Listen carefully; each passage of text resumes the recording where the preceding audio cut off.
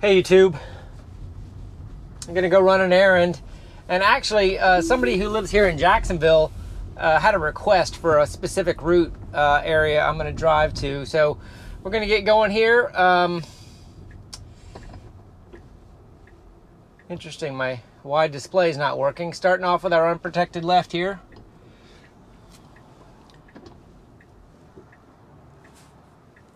Sorry, that was the music that was keeping it from going wide. A little bit of creep, needs to creep. There's a car coming, needs to stop. Okay, it did. There's a nice gap coming on the left, but it's busy on the right. So let's see what it does here. This is normally where it... Okay, I'm in the middle of the road here, and I've got to take over. It was waiting on the traffic from the right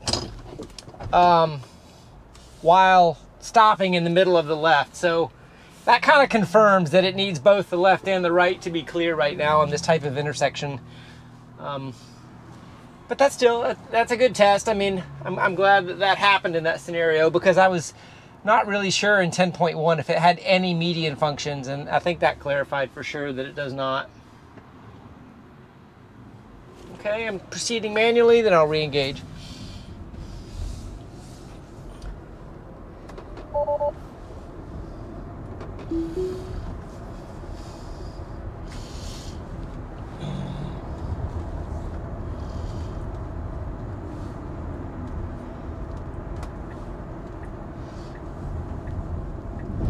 I manually changed the lane there to get out of the passing lane with all this traffic that's coming from behind.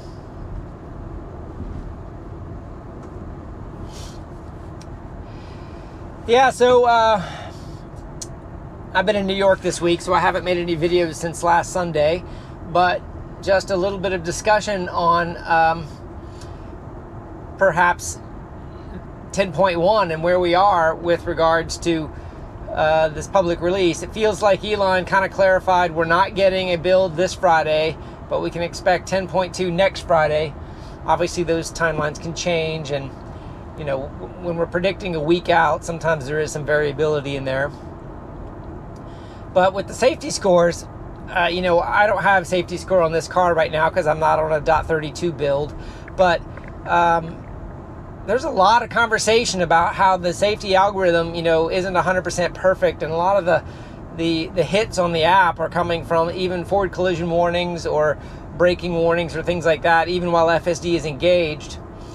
While I know everybody wants to get 100 because Elon clarified that they're going to start at the 100s, and maybe manually driving is the best way to do that. I'm not sure because I haven't been able to use the app. But I guess I would just say, you know, just focus on driving safely and you know, take it as it comes. This 10.1 build, it's not great. I mean, it's good. It's no real different than the rest of them before this, but you know, it's not really a step change over anything we had in the 9s, really. So I feel like we're on 9.4, really, which is okay. You know, that's the progress here. But the big change is we're getting ready to add a lot of testers to the program, which I am in support of if it's measured and methodical. But I don't want anyone that is hoping to get FSD beta or does that get FSD beta to misinterpret any videos that you're watching to think this is ready for wide release, meaning like everybody can use it. If you're joining this program, you're a tester. You're adding data to the network. You need to be prepared for this car to do something you're not expecting it to do. Many times, like, you know, in these straight roads like we are in right now with a little bit of traffic, it's very reliable. But that's kind of the same that it's been with auto steer and some of the other functionality like that. That's kind of what we're doing right now, is basically auto steer. You know, when the planner gets involved and some of the other beta testers have some GPS issues, you know, with their area or maybe their car, I don't know. But if this planner over to the right of my screen gets confused, anything can happen. The car, and you might not have it in your mind because you might not be focusing on your screen to realize you have a GPS issue. But a sudden GPS issue could create lane changes that you weren't expecting. So anyway, I'm just trying to talk with the tone to, you know, to use safety as your guide, you know, expect the unexpected and just be prepared. And I've debated this with a few people on Twitter that say, you know, you're not a user if you're getting FSD beta because Elon hadn't used the word tester. Make no mistake, if we get a build that is anything like 10.1 or 10.0 or 10.0.1 and we're adding people to it, you are a tester, even if Tesla is not calling it a testing program, because the software is still being built. It's still being changed every single week. And where we are right now is not where we need to end up. So there's going to be changes along the way. And every time Tesla has made a change, there's been improvements, but then there's been regressions. So if you get added to the FSD program, you just got to expect those regressions.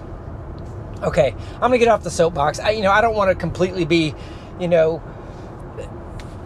negative attitude about, adding people, because I'm not about adding people. I just want people that get added to be prepared, especially on your first few drives as you get your, I get old Navy term, get your sea legs underneath you, know what you're driving with. Just take it with the seriousness that it is. This program's important. We have a lot of work to do, and we need more people, honestly, to gather data in other parts of the country and world, hopefully soon, Canada, and hopefully we can add Europe at some point. That's all important data. I think one thing we have definitely learned from some of the testers in California versus some of us in different parts of the country, including Florida, Chicago, the Northeast, the Atlantic coast, Georgia, the cars behave differently on what would seemingly be similar roads. I don't know why. I can't really pin my head on why, California roads could be overfit. Not only did Elon say it, but I think a few of the testers have really kind of verified it.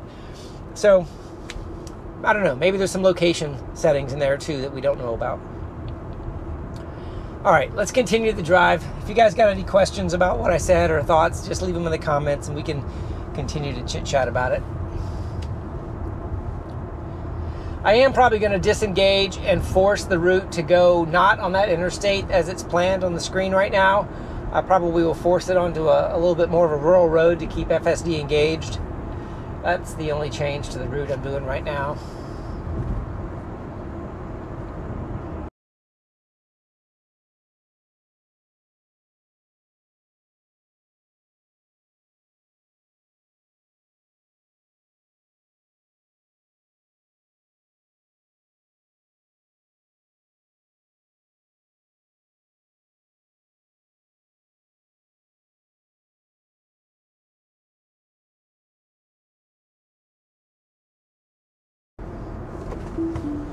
Okay, this is where I'm disengaging to reroute it manually so we don't join the interstate ahead.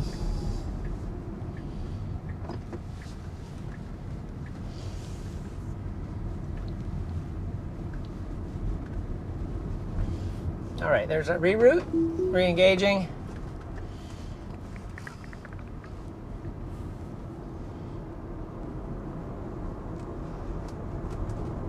For those of you that watch all of my videos, this is a route that I've never driven before on film. I don't see it as being overly complex, really, so I don't have any features that I'm chasing. Other than at the end of this route, normally a multi-lane, very heavy traffic scenario. That's kind of why I'm going this way.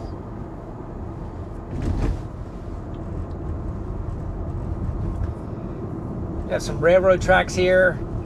Map them, but it needs to slow down. It can't hit railroad tracks at 35 miles an hour. I'm going to mark that.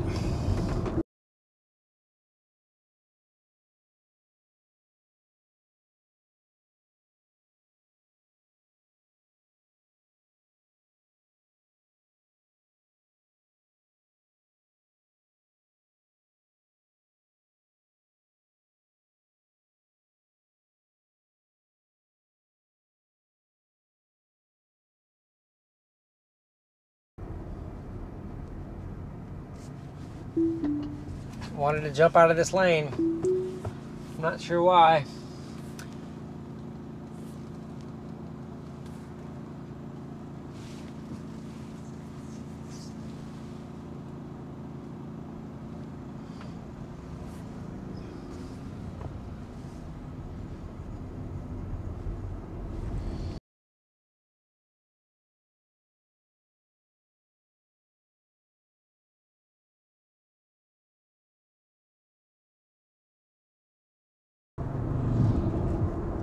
Interesting, got a skateboarder here on a 2-lane road.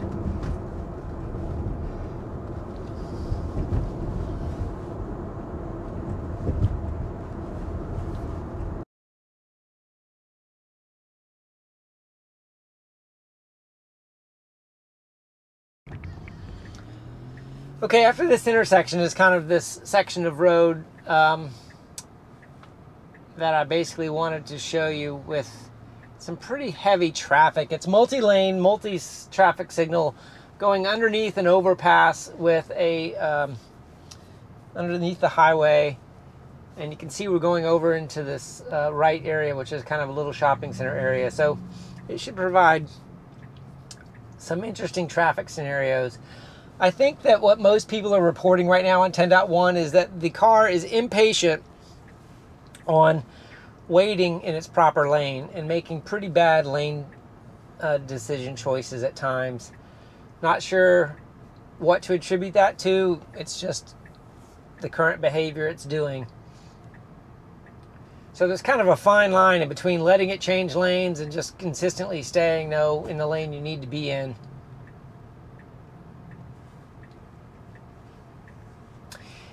Interesting on this car in the front left of this lane that I'm looking at, it's kind of going in and out, but it's almost like fading in and out.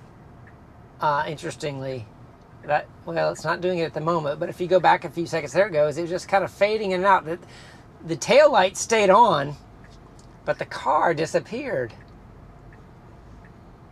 Interesting. There's a whole lot going over to the right with some location of that car in that second lane over to the left. I'm not exactly sure how to quantify what it's looking at and how. Okay, we got a protected green arrow here.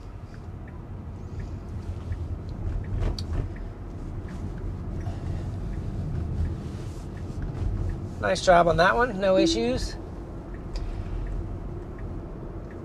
Lane change into the middle lane.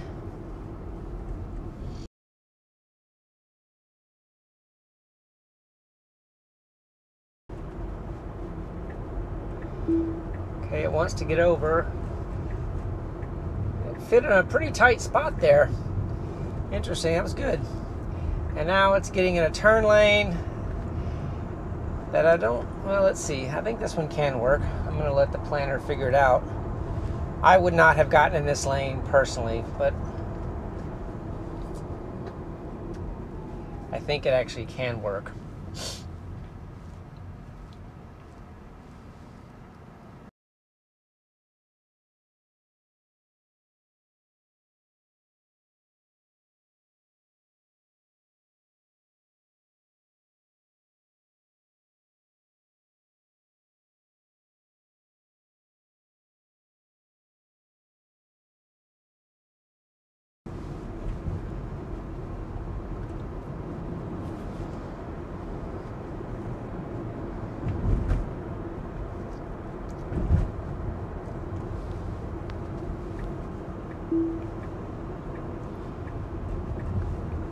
All right, it's working its way over. It did a good job.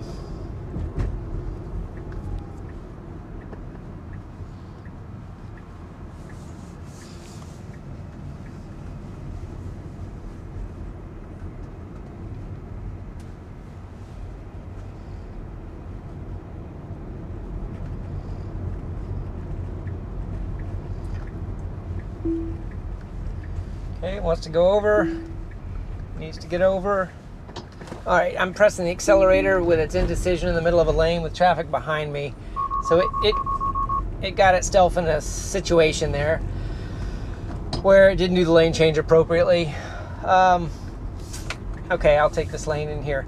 All right, well, that's leg one. I will fire you guys up on leg two with the return and see how it goes.